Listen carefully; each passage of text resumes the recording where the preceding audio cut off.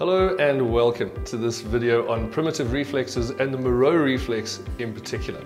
So today we are going to have an interview with Dr. Nageena Akhtar from Dubai. So I would like to just introduce you very quickly to Dr. Akhtar. So Nageena Akhtar received her Masters of Chiropractic degree in 2006 and her postgraduate certification in clinical proficiency in 2007 from the Anglo-European College of Chiropractic in the UK, which is where I met Dr. Akhtar. Her special interest being in neurodevelopmental delays and autism spectrum disorders. In her career as a chiropractor, Nageena has enjoyed providing chiropractic care to all ages, including babies and children, for the past 14 years. Now, it was through her personal experience with her firstborn son being diagnosed as severely autistic and non-verbal, and ultimately the deaths of her two babies in 2011 and 2016 to neurometabolic disease, that she developed a deep passion for helping all children, especially those with behavioral and learning difficulties, as well as neurodevelopmental delays. Now, Nageena has successfully helped her own son Danny through intensively studying and researching known treatments for autism spectrum disorder over the past 6 years. Now, her son Danny, who was once labeled to never be able to speak or to be independent, is now thriving in a mainstream school and is fully verbal and has a passion for boxing. Nageena has rigorously and continues to study several topics such as functional medicine and supplementation, functional neuroscience, neuro exercises, child development, brain stimulation, sensory motor integration, diet and nutrition, as well as chiropractic techniques including cranial adjusting. Now, she recognized and applied the learned material, knowledge and theories into a practical approach to children's health and started applying them not only to her own son, but to the children she's seeing, and they have also benefited from this wealth of knowledge and skills that she has accrued over her time of study. So I welcome you now to enjoy this lecture, or really this chat that I had regarding primitive reflexes and the Moro Reflex from Dr. Nageena Akhtar. Hello and welcome to the Pediatric Network. As you know by now, my name is Mike Marinas. I'm your chiropractor and host here for all things evidence-based when it comes to working in the pediatric space. So I have with me today Dr. Nageena Akhtar. How are you doing? Very well, thank you, Mike. How are you? Oh, not too bad. It's so nice to see your face. It's so nice to have all these chiropractic friends all over the world that you can call on to go, please will you explain something to us? It's our pleasure. Thank you for considering me worthy of being on the network. Thank you. Oh no, you see, now this is where it comes from, because you're one of those chiropractors that I follow a lot on social media, because you're always posting stuff which is relevant, you're always posting stuff which is really good content, and you have a focus into primitive reflexes. Where did that interest come from? It's a personal journey with my son being diagnosed with autism at the age of 3. I'm being told that he'd never amount to anything. He'd need 24-hour care for the rest of his life, and he may never speak. Drove me into this journey of trying to understand how the brain develops, and how then I learned later through Dr. Robert Malilla's work about primitive reflexes. Because there's not much information out there regarding primitive reflexes and the relevance and their importance of being integrated at the timely manner through neurodevelopment. Okay, so this is exactly the thing. So I think let's start right at the beginning, because I'm sure we're going to have a couple of students on here. What is a primitive reflex? Sure. So in order to understand how the brain develops, first of all, we must understand that the brain is stimulated through movement. Primarily through movement, it grows. And when a child is born and the brain is developed, the brain is born at 25% of its natural weight. All the cells are there that you're going to need throughout life. However, only 25% of the volume is there. And there's certain genes that are regulating the development so that the brain knows when it's inside the body and outside of the womb. And this is really important, because if the brain was larger, it wouldn't fit through the birth canal during the birthing process. So it's really important that the genes come online at the right time. And these are called experience-dependent genes, and they are stimulated by light, sound, all the senses, so temperature, smell, gravity, and movement. And this is what drives them to be stimulated and allows the brain to grow rapidly. Now, in order for the brain to develop, we need movement, but at birth, the frontal lobe hasn't developed yet, nor has the motor cortex. So what is driving the movement? And what we need to understand, this is why the development of the brain is so crucial in our understanding of why primitive reflexes are important, is because that movement activity and that motor activity is coming from these primitive reflexes, which are automated movements, so involuntary movements that sit in the brainstem. And this is what allows for all of the senses to be engaged and allow for maturation of the brain at timely manner. So, we first have the basic, the reflexes sit in the brainstem at different levels of the brainstem. So the very basic ones sit in the medulla, and the more higher ones will sit a bit higher, like the Babinski, which is one of the final reflexes to integrate.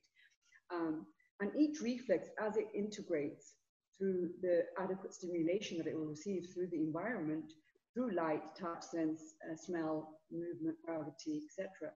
This will allow for the inhibition and the maturation of the reflex in order for the next reflexes to emerge in the brainstem. And these then inhibit the ones lower down.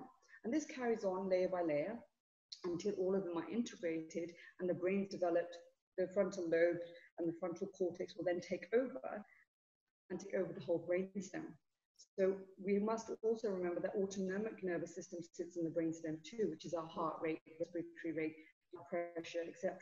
So unless we have adequate frontal lobe control after the reflexes have been inhibited, if they haven't been inhibited at their time, then what we'll find is that these children will have, or even adults, if it still remains till adulthood, which it does as well, they will have high heart rates, and they'll have a lot more kind of sympathetic responses as well, like gut dysregulation and kind of endocrine disorders, because all of it's controlled at the brainstem level, but it needs to be controlled at a higher level. So we need to ensure that each primitive reflex, as it emerges, must be integrated with the right responses. And as early as the basic reflex of root and south reflex, which is the stimulation towards the breast, even if this is not adequately integrated, we're going to have speech and articulation issues in the child. But also, if that is not present, some children may have latching difficulties at birth. This is our first sign that there may already be a developmental imbalance in the brain already occurring. And Dr. Melilla talks about how these, a lot of these imbalances occur in utero. So this is really important that we get the motor activity of the reflexes inhibited and integrated really at the time that they're meant to be integrated. Okay, so you bring up two really interesting things there. One is that it's not, these primitive reflexes are not things that just kick in at birth. These are things that are actually starting to happen in utero already. And the second one that you brought up, which is fascinating as well, is that there are timelines for these things. It's not just they integrate or they don't, because they all work together with each other. So one needs to integrate so that the next one can integrate correctly. Am I following you properly? Yeah, so it's just basically like layers of a cake. So this has Dr. Melilla refers to it as one will integrate, move up and inhibit the one below, and move up and inhibit the one below. So it's like with the Babinski reflex, he mentions is that this is a little bit controversial because some neurologists or other authorities would say that this reflex stays until 3 years. But Dr. Melilla says that, or from his neurobehavioral disorders book, in childhood disorders, he refers to this reflex should be inhibited by 12 months, and this is when the child should start walking. And so if there's any delay in the child walking, because the motor milestones are crucial in understanding the development of the brain and where these reflexes sit, because we all have knowledge, and all doctors that deal with children have knowledge of the primitive reflexes because they assess for them. And so, and the motor milestones, developmental milestones that we all assess these children for, are really important in understanding how the brain is developing, because it's through motor like movement that the brain is developing. Okay. The feedback to the brain is from the muscles. and posture. It's really important. So this is something that I think you enlightened me on now, is that's how you get movement. And movement is what feeds the brain, and that's what gets that frontal lobe going. But movement can't be organized in a baby yet. So movement has to be almost staged in these little bits and pieces, and they have to happen so that the next thing can happen, and so that the next thing can happen. That's fascinating, because also, like, I always think to myself, the primitive reflexes, they're these amazing things, because a baby can't be counted on cognitively to go, I'm hungry, and will go, I'm hungry now. So it has to, anytime food is presented, be able to have that reflex to go, I'm going to eat now. So it works on that level, but it's also this almost primary driver to get the brain moving forward. Absolutely. This is why it's so important that we assess for them and then help the child or the adult help integrate them through a series of exercises that you can do at home or in clinic with the chiropractors or any health care practitioner that you may choose to use to help you integrate them. So that's, I suppose that is like the final little piece of that puzzle, because it's wonderful to be able to assess and to go, yes, that's not working. And I remember way back in the day assessing a child and finding a reflex that wasn't wasn't integrated at the time, was supposed to be integrated, and I kind of went, oh, what does that mean? And you kind of go, does it have a specific meaning? That's the question I'm kind of leading up to here.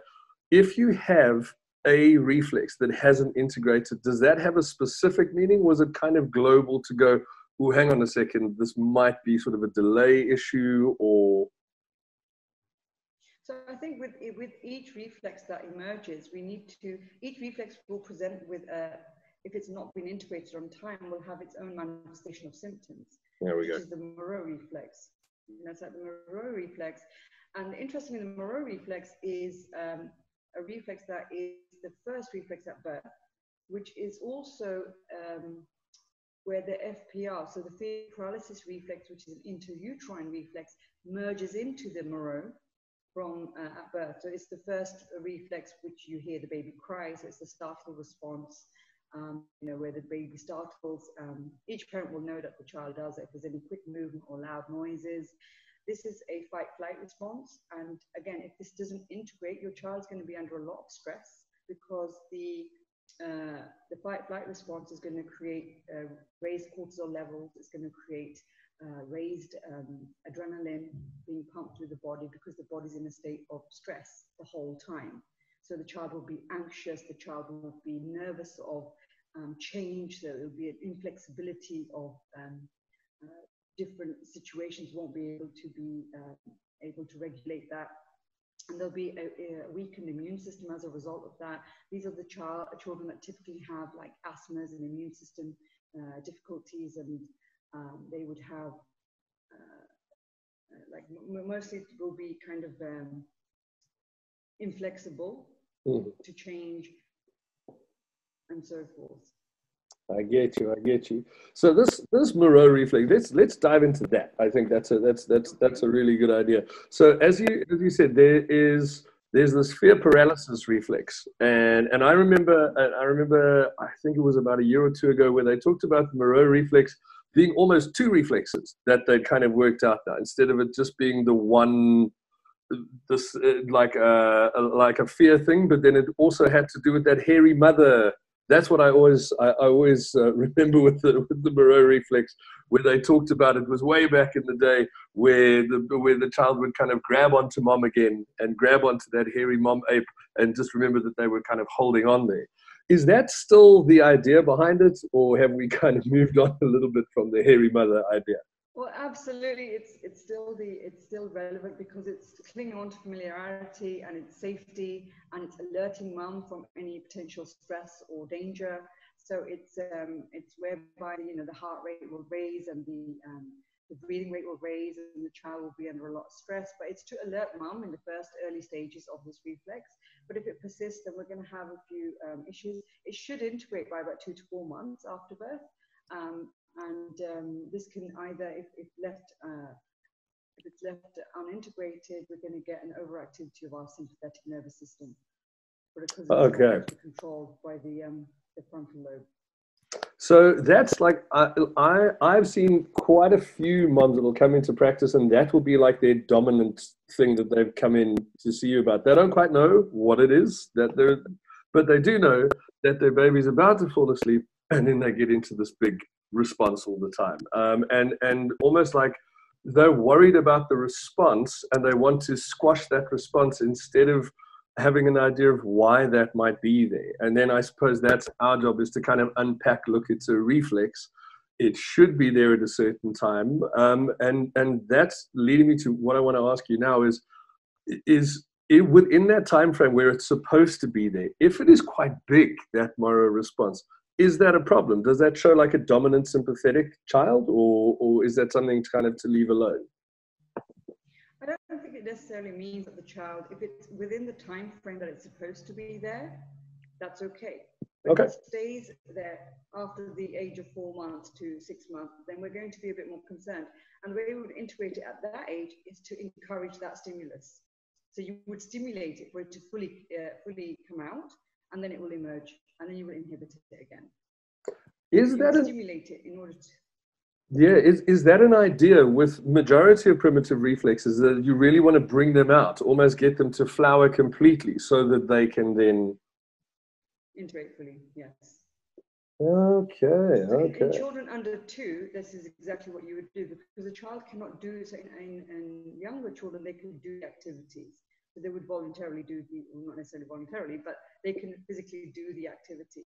But in children under 2 who may not be able to do the actual movement, the caregiver can do it for them. So they can stimulate the reflex in order for it to really fully present itself, and then it will enable it to integrate as well.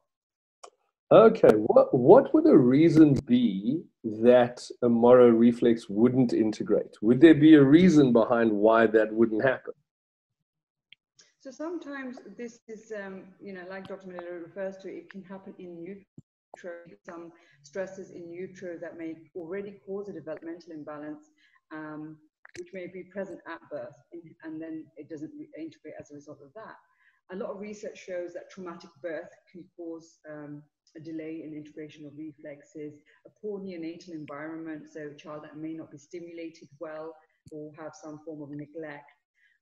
And just being open to more infections that can allow the child to not develop adequately and improve in their functions, or improve in allowing the reflex to integrate fully. Okay, so there might be a bit of a nature and nurture side to this as well. So it may be what you start with in utero and how that happens, but then that experience, or that sort of like that clay, is then molded depending on your birth experience, and it's molded depending like perinatally and then postnatally what you get. And it's almost like then those reflexes will flower out only as much as they're allowed to within their environment. That's right. So that's what stimulate, they're not going to. Okay. They're not going to emerge fully or integrate fully. So this is probably a good reason for, because I mean that's going to be hard for a parent to understand that it's a problem if there's a reflex and not knowing times or whatever. So that's one of these reasons behind having these well baby checks, is to be able to go, look, this is something that we can pick up now, and we can go, look, if we can integrate this for you now. I always kind of go back to like plagiocephaly. How many times on a well baby check I will see a roaring plagiocephaly. But the thing is, the child's not in pain. They're not expressing, or they might be expressing something like, I'm guessing with Moro, where it's that's not integrated. There's bits and pieces that they can kind of go, this is not right. I can't put my finger on it, and obviously my child's not in pain, which is a big indicator to go to healthcare. One of the big things for the Moro reflex present in a baby, or it was persistently staying, would be a lack of sleep. The child would have difficulty in sleeping or staying asleep. And crying, so there may be a bit more colicky if it persists, or the crying persists, and there'll be quite hypersensitive to different stimuluses, so light, sound, smell. There may be, it will upset the child much quicker if they still have a Moro present. Sure, and these coming in. we can assess for. an unsettled baby generally. Yeah, and as a differential diagnosis of an unsettled baby, that's something that should be in your toolbox to go, that's something I need to look at if they're past that 4 months.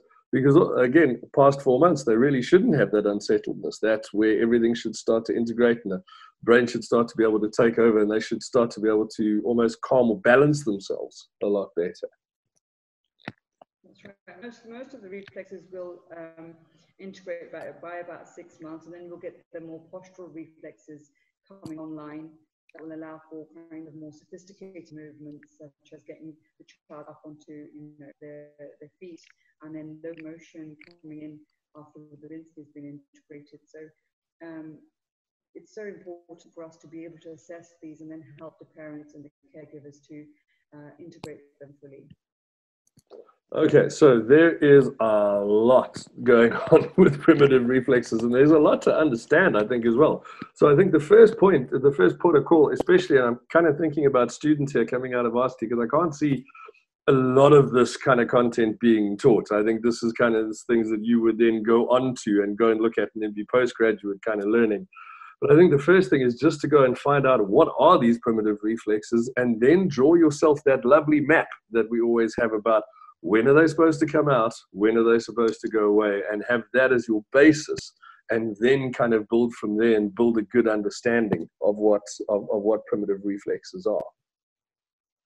Absolutely, I completely agree. I think it's so important, and there's many charts out there that give you the well-balanced child by Sally Goddard is a great book to read about primitive reflexes when they emerge, when they integrate. But most people, most of the authors that are in the field, like Dr. Malila, who talks about 10 primary or 9 to 10 primary reflexes, there can be up to 30 to 40 of them.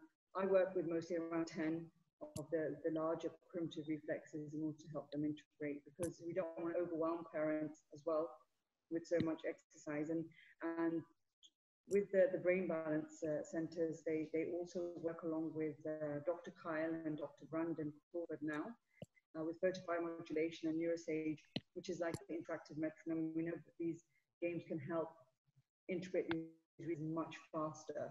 So there's quicker ways of doing them and getting great results much more efficiently now. So I definitely look up. And the research is moving further and faster at the moment. But like we were talking about just before we came on here, this is not new to people. Like and the doc that our doc is referring to, Dr. Robert Melillo, just a powerhouse when it comes to this kind of stuff. If you have not looked up Dr. Melillo, I really suggest that you should. Disconnected Kids was the way I got into reading about him, and then I got that horrible huge green textbook which gave me massive nights of sleeplessness, and just going through the first chapter going, oh, what is going on here? It's so big that it's so eye-opening. It's massive. So I think everyone, like any school, every healthcare practitioner should read that book, Disconnected Kids and Reconnected Kids, because that's pretty much what helped my son through the work that I learned there, along with chiropractic neurologists in the UK. It really helped get my son back. And obviously the nutritional input too was huge. So it's very important to look at the whole picture and make sure that we're giving our children adequate stimulation and movement. I think that is so important, because I think maybe one of the things that we get stuck on, and I'm just going to talk personally from a chiropractic perspective, is sometimes we get caught up on the manual therapy and what that has to do, and it is part of the puzzle, and we see the research coming out now as to how much of a big part of the puzzle that is with health. But there are so many other facets that we can get involved in. Exercise, like you're talking about, these and exercises to be able to get primitive reflexes back in. But then not to forget about things like nutrition, because it's such an important part. If you are trying to create a situation where you are moving a human forward and you're getting them to do these things, it's not just that one little push all the time. It's trying to look at them. And we always talk about holistic, and then we always try to do the one thing, and that always makes me a little mad, you know. It's like looking at it holistically. There's many tools. Exactly, exactly. And then the art of that is to work out when to use what, you know, and then it opens up this whole exploration for you. Like primitive reflexes got blown up for me when I started doing my extra study at ACC, and I met wonderful people like you, and I started to go, hang on a second, there is a lot out there that I could really have a look at, and that's why I really wanted to talk to you. To inspire a couple of docs to go, you know what, just God, read that Goddard book. Just read it cover to cover and get an idea of what is out there, because there is huge amounts of information. And like you were saying as well, like that white paper that got published, looking at this stuff, it's massive. That, I mean, the credibility is just getting huge. Oh, it's amazing. You know, like 36% of the children showed 40% improvement in, you know, hyperactivity and inattention and spatial working memory. I mean, without medication, the only other time that was ever seen was through medication given an optimal dose. So it's incredible because those changes have created neural networks to increase. So that those changes won't go away. Like if you stop the medication, those changes would go away. Yeah. There's an incredible step forward without, you know, getting real results that will be sustained. That's what we want. It is absolutely phenomenal. Phenomenal. Okay, to end off, I just want to get a little bit on that Moro reflex because we did kind of go into it. So let's just give a little bit on that. So the Moro reflex, what are we looking out for? What is the timing that it should be integrated? And what are we looking for in a child where it hasn't integrated? So what we're looking for in a so it should be gone at the age of 2 to 4 months after birth.